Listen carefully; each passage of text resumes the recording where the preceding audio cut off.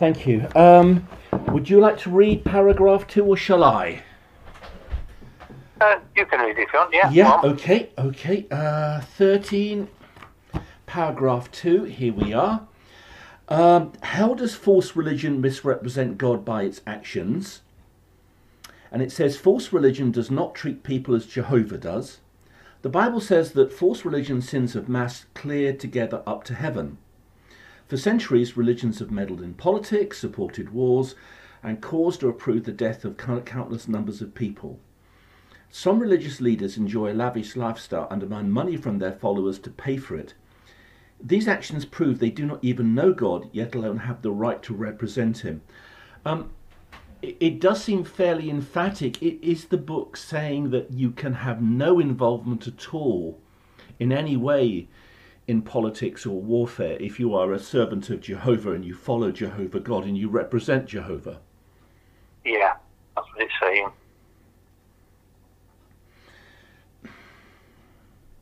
Because what puzzles me is that the Jehovah's Witnesses, Judge Rutherford, was involved in the First World War, supporting the American military. In the pages of the Watchtower, and let me see, oh yes, I've got the reference here, I've written it down. The 18th of May 1918 copy of Zion's Watchtower, page 6257, he promotes the purchase of the Liberty Bond or the Liberty Loan to his American readers to support the American war effort. I mean, isn't that, well, he's hardly neutral, is he? If the Watchtower magazine itself is supporting the American war effort. It wasn't at that time, but then we were celebrating birthdays at that time, and our understanding of the Bible has become more mature since then, and we've come to this conclusion. This is what the Bible's teaching us now, is we shouldn't be involved in warfare or politics. Sorry, I don't understand you, Bill. I'm sorry, you've totally lost me. You said he wasn't doing it at that time. What do you mean? At that time. Wasn't doing what? His understanding of the Bible wasn't as clear at that point in time, 100 years ago, as we have an understanding of the Bible now. No. So why do I need to listen to this guy or have anything to do with the Watchtower organisation then if they don't obey Jehovah God? Well, we do obey Jehovah God, but we haven't done in the past. So you admit that you haven't obeyed Jehovah God in the past? Oh, yeah. If you were supporting, if that comment, I've not read that comment, but if that comment is correct, we obviously weren't doing what we're saying should be done. Well, then, so we weren't doing what Jehovah asked then. Right. Then Jehovah never chose the Watchtower Society in 1919 and appointed a faithful slave, a faithful and discreet slave in 1919, did he? Because you've just said that they weren't faithful to Jehovah God. Well, were the apostles completely faithful to Jehovah God? Was King David completely faithful to Jehovah God?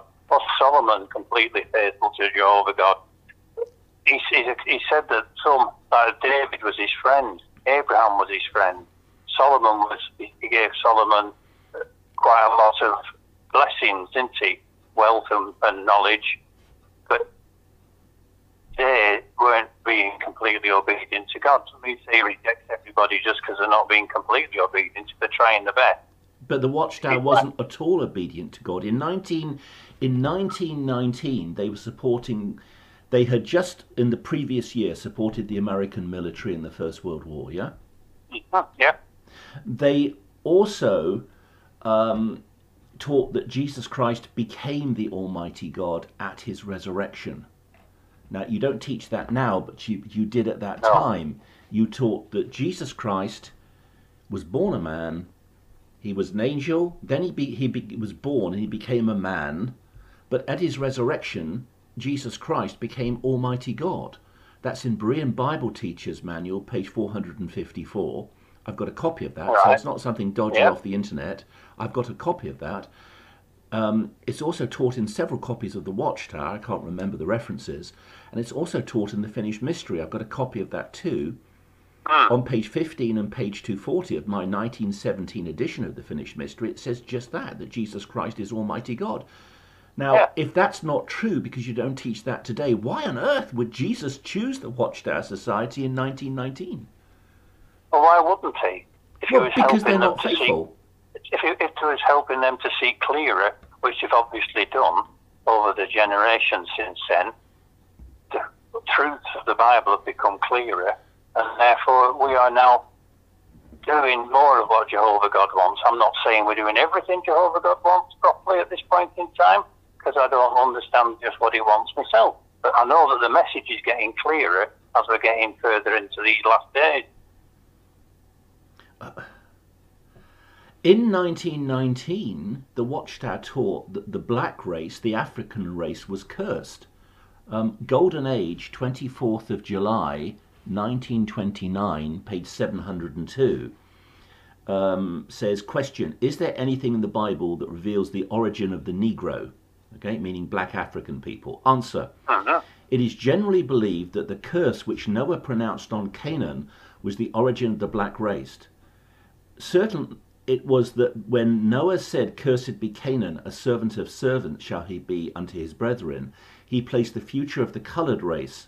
They have been and are a race of servants, but now in the dawn of the 20th century, we are all coming to see this matter of service in its true light, and to find that the only real joy in life is in serving others, not bossing them. There is no servant in the world as good as a good coloured servant. So it says that the Negro people are cursed by God. That, you know, the black skin is a curse, and that they are a race of servants. I mean, if I was a black person, and I'm not, why would I want anything to do with the Watchtower when they were teaching this as God's organisational truth, and that Jesus, this is the sort of stuff which Jesus approved of? Well, you know, although this, again, all I can say is that the light has become brighter as time has passed by. Everybody has made mistakes in the past. You've got to think where those early Christians were coming from. They were coming from an era where all those things were felt to be true. They were trying to understand what the Bible taught from a position where the Bible had been misrepresented for hundreds of years. So they were bound to make mistakes at the beginning, which we feel have been cleared up as time has gone by. So you keep quoting 1919 and 1917. Things have moved on since then. But do you believe that Jehovah God chose the Watchtower Society in 1919? Yeah. Why would Jesus select the Watchtower Society in 1919 when they taught that black people are cursed, they're a race of servants, that Jesus Christ became the Almighty God at his resurrection? They used the pyramid to make their Bible prophecies. They didn't do away with that until 1927. So Russell, he went to Egypt, I think it was about 1910, sometime around then, give or take a year or two. And he measured the corridors inside the Great Pyramid of Egypt. And then, based on the number of pyramid inches, if you started somewhere in a sort of date in the Old Testament, you could come up with the date for Armageddon to happen in 1914. Got that wrong as well. Yeah, I mean, he was into pyramidology. If you think about, can I just say, if you think about, you asked why did God choose the faithful and discreet slave, the people he did choose. Hold on. What do you mean? What are you saying? God chose a faithful and discreet slave. Are you saying that God chose the Watchtower Society as his sole representative in 1919? Yeah. Why would he do that when they were teaching so much blasphemy and error? I'm trying to explain why he did it. Yeah. Right? Yeah. Who else was looking to learn what the Bible really taught at that point in time? Well, the Bible students weren't. They were following Russell and then Rutherford. Who else was looking at that time? Christians have been looking and faithfully preaching the Bible for 2,000 years. I've got to object to that. Christians have not been faithfully following the Bible for 2,000 years. So you think the Bible foretells that would happen. You said earlier, light gets brighter and brighter. Now, where's that in the Bible? Could you show me that verse in the Bible? Oh, the light gets brighter. It doesn't say that. Proverbs 4:18 talks about the path of the righteous. You're even just sort of paraphrasing the Bible and making stuff up as you go along. You're I'm not being not accurate. talking anymore, because all you're doing is you're going into the past. You're accusing me of paraphrasing the Bible and misrepresenting it. And all I'm saying is that if you don't want to know what the Bible teaches, you carry on along the way you want. Otherwise, if you do want to know, I'm happy to discuss it with you about all right. it. But at this point in time, I feel that you're just being objectionable, trying to pick holes, and you're looking for reasons not to believe that Jehovah's Witnesses are part of the Jehovah's organisation. So if that is the case, then there's no point carrying on. All right, I'm happy to deal with things in the present rather than things in the past, but I would like to point out that Proverbs 4:18 says, "The path of the just is like the shining sun, that shines ever brighter until the perfect day." So it's the path of the just that is illuminated more as they walk in obedience to Jehovah God. That's in contrast to verse 19, "The way of the wicked is like darkness. They do not know what makes them stumble." So it's a contrast between faithful servants of Jehovah in verse 18 and unfaithful servants of Jehovah in verse 19. The path, meaning how they walk, how they live their life, gets ever brighter. It's just a figure of speech, it's not to be taken literally, as they are obedient to God in their life and they obey Jehovah, whereas the wicked stumble in darkness. They don't know what even makes them stumble. They just keep on stumbling.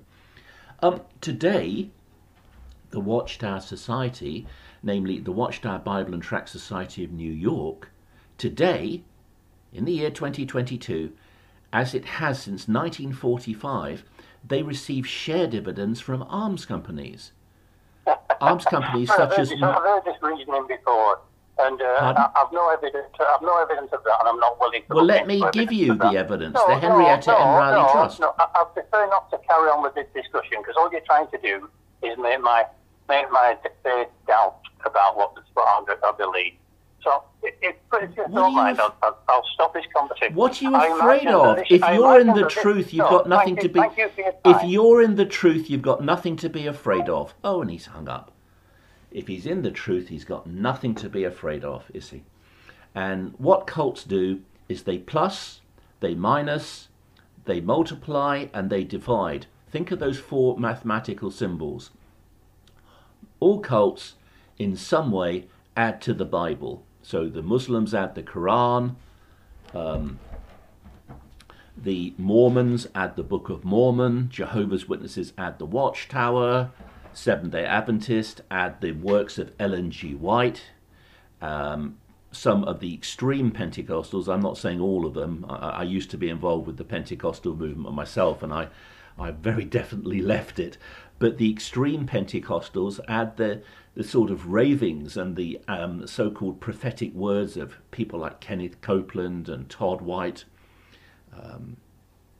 That's the first sign of a cult. They add to the Bible. It's not sufficient. They don't believe in tota scriptura. They don't believe the Bible is the total word of God. It's only a partial revelation. There's more revelation today, and they keep adding to the Bible. That's the first sign of a cult. The second is, think of the minus mathematical symbol. They take away from the person of Christ or the work of Christ. What Christ has done is not enough. Yeah? Think of do and done. Our salvation is based on what Christ has done. I don't need to do anything to add to my salvation because it's all been provided for me 100% by Jesus Christ. It's done, past tense. It's done by Christ. He secured my salvation when he died on the tree and rose again, the cross and rose again. But to the cults, Jesus really doesn't save you. He sort of starts the salvation process, but you've got to sort of add your own works to it. So it's not done. You're not focusing on what Christ has done. You're focusing on what you can do. Many cults take away from Christ because they don't believe that he's God. I would say that the Mormons, for instance, teach that Jesus Christ is a man. He was born a man and he became a God. So he's not really God in the biblical sense as being the eternal Yahweh God who's eternal, omnipotent, unchanging. Oh no, they believe in a created God. Jehovah's Witnesses would say there's two gods. There's the Almighty God and they would say that's the Father, who they call Jehovah, and then they believe there's a secondary God, Jesus, who they would say is a lesser God, the mighty God. And he's created also. So can you see how they're taking away from Jesus? They either take away from the person of Jesus or from the work of Jesus. Perhaps the most subtle group of all is a group I was connected with for about 9 or 10 months, the Oneness movement, Jesus only, the apostolic movement. It's a massive, massive movement within Pentecostalism. And in South America and Asia, it's beginning to take over. There's probably far more Oneness Pentecostals in the world, far more than there are Jehovah's Witnesses, Mormons and Seventh-day Adventists put together. And they take away from Jesus. They don't focus upon what Jesus did on the cross. They're not interested in that. They're not interested in what Jesus has done on the cross when he died and rose again. Their focus is upon what you can do. You've got to do your works. You've got to get baptized the right way. You've got to speak in tongues. You've got to pay that tithe so the pastor can have his new Mercedes. It's all about you and your works. Now, of course, after salvation, I hope that there are works, but works which we would refer to as sanctification, not justification. Works to say thank you for Jesus for saving me, not works that we do in order to get saved. But in the Oneness movement, when I was connected to them, you do works in order to be saved. And in the Oneness movement, although they will say Jesus is God, when you actually tie them down, you ask them to define who is the Son of God. Although they will say Jesus is God, actually in Oneness theology, the Son is not God. He's actually a created being, just as in Mormonism and just as in the Jehovah's Witness faith. But it's far more subtle, because Oneness Pentecostals because they're modalists who believe Jesus is the Father, Jesus is the Son, and Jesus is the Holy Spirit. They'll say, well, Jesus is the Father, Jesus is the Son, and Jesus is the Holy Spirit. So you ask them, is Jesus God? And they say, yeah, Jesus is God. Jesus is eternal. Jesus is uncreated. Jesus has always existed. And you think, well, that's pretty good. That's biblical. But then you realize they're talking about Jesus the Father. The Son in Oneness theology came into existence 2,000 years ago and is a created being, just as in Mormonism, just as in Jehovah's Witnesses. But they hide that from you. They hide that from you behind the lie, Jesus is God. Because when they say Jesus is God, they mean the Father, who they call Jesus, is God. But they do not believe in the deity of the Son. So that's the plus sign, that's the minus sign. The multiplication sign is fairly obvious. You multiply your own works, you've got to pay those tithes, you've got to knock on doors, you've got to attend all these meetings. What's the real point of most religious meetings? I'm 61 now. I'm getting on a bit. You know what? It's just to brainwash you. Honestly, most of these religious meetings, you don't learn anything, but you sing those clappy songs, you've got the loud praise band, they control the lighting, they control the atmosphere. It's done to brainwash you. It's done to turn you into a submissive, weak woman who is obedient to the pastor, or a submissive, weak beta male who's going to be submissive to the alpha male pastor. It's just... The meetings are done to brainwash people. In many cases, not in every case, but in many cases. But here's the thing, the multiplication symbol, you've got to multiply your own good works. That's another sign of a cult. So it's a case of not what Christ has done, past tense, it's a case of what you can do in the present tense. You've got to pay those tithes, you've got to attend those meetings so you can be brainwashed, you're going to knock on doors, and you've got all these rules and regulations which just go on and on and on amongst many cults. The multiplication symbol means that because Christ's death and resurrection on the tree is not sufficient to secure your salvation. Many cults will say it is, but what they really mean is it's like a sort of starter. It's like a free offer. Yeah, you get a free offer on the internet sometimes, use this antivirus free for a month, but then you've got to pay after it. And that's how they see Jesus' salvation. The salvation secured by Jesus is kind of partial, not complete. He did this to help you to be saved, but you've got to do lots of works yourself. So you have to multiply your own good works, pay those tithes, attend meetings, knock on doors, in order to get your salvation, according to the cults. And the last one is really sad. It's the divide symbol. In Old Testament Judaism, as you know, once a year, the high priest entered the Holy of Holies. There was a thick veil, it's about 4 to 6 inches thick, that separated the holy place in the temple, or was it the most holy place, from the Holy of Holies. And once a year, they tie a rope around the high priest's foot in case he died in there and they had to pull the body out. And he'd enter the Holy of Holies.